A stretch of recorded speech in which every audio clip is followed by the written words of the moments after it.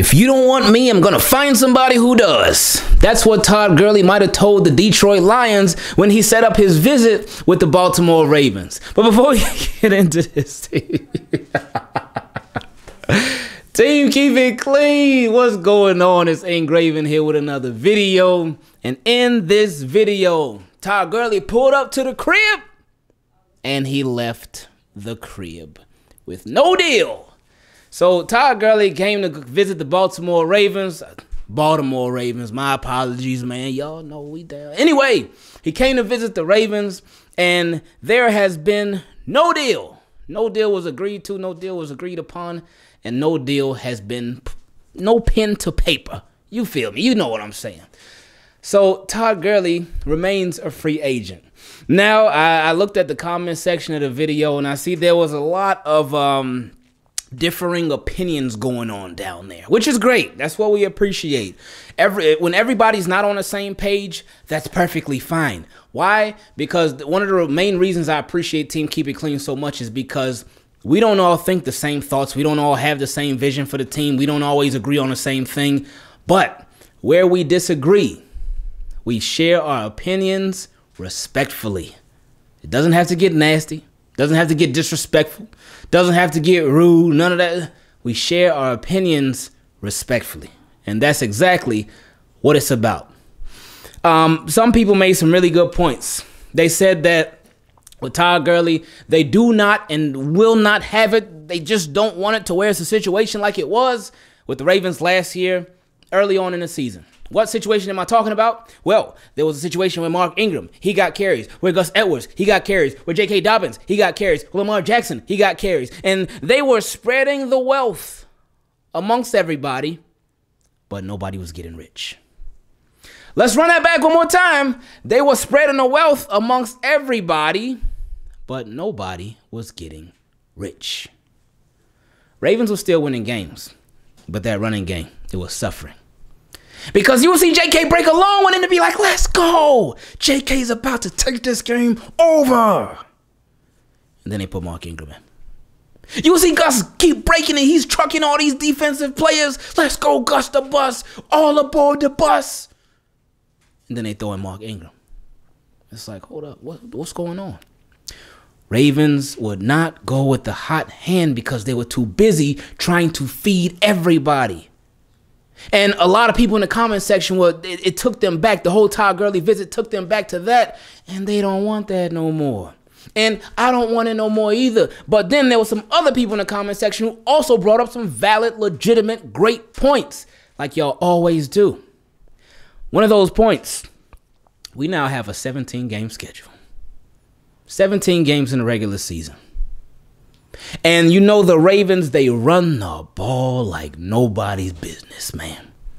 Ravens have continued and will continue to break so many records when it comes to the running game. And even though we do expect them to pass a lot more than they have in the past, pass a lot more than they have in the past. Like that. But anyway, even though we expect them to pass a lot more than they have in the past, they will still run the football. And we know they're going to run the football. And you know they're not going to just be like, oh, you know what, we got all the receivers now, so let's just throw a bunch of time. They're still going to have the games where they throw, but they're going to run the football. So you have a Gus Edwards. You have a J.K. Dobbins. You also have the wear and tear of a football season, of a 16-game season, but now you added another game on top of the 16 games. This may make you think, because you also have Justice Hill, but Justice Hill does a lot on special teams.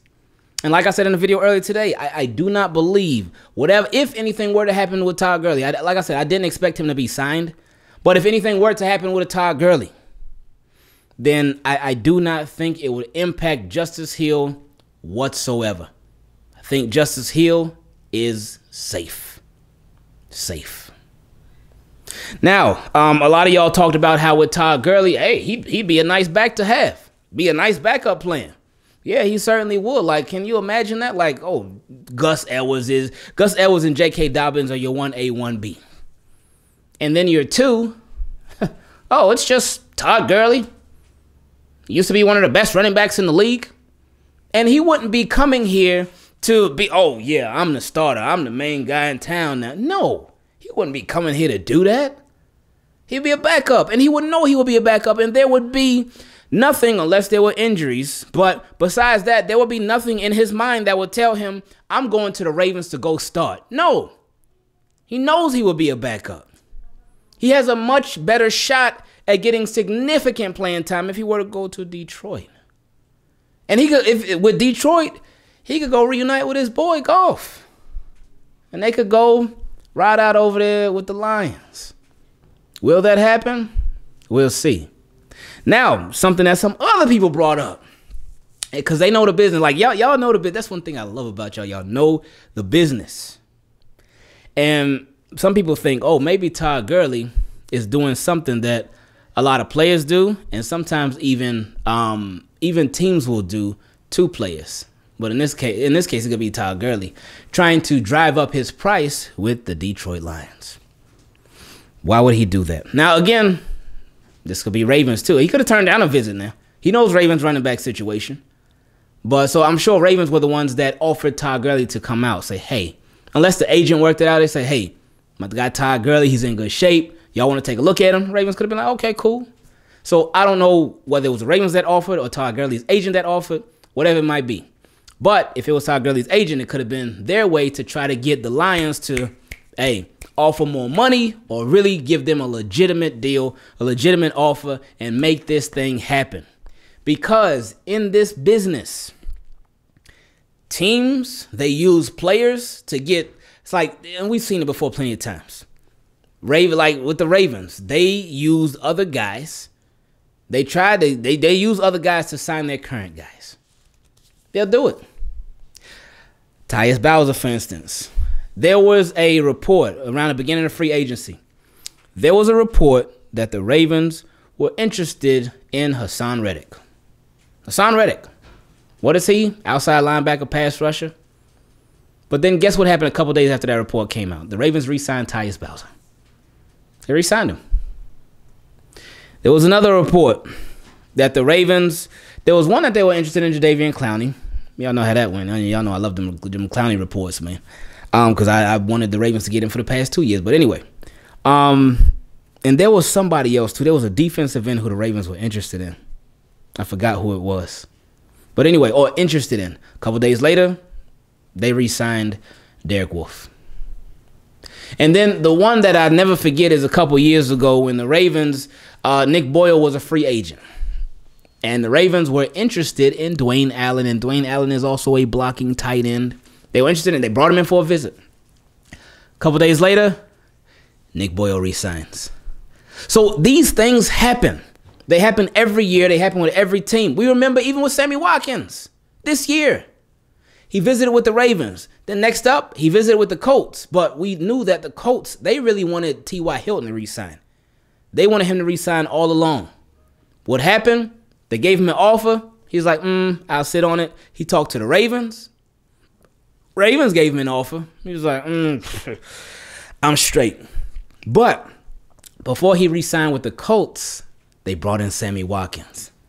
When they brought in Sammy Watkins, we talked about it, and we said we knew that they had no intention on signing Sammy Watkins. And we saw it as a pressure move for T.Y. to re-sign with them.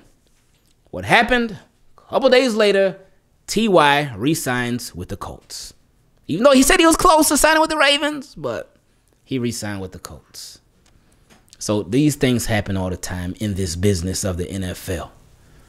So with Todd Gurley, where he's going to end up, no clue. Will it be with the Ravens? I don't think so whatsoever.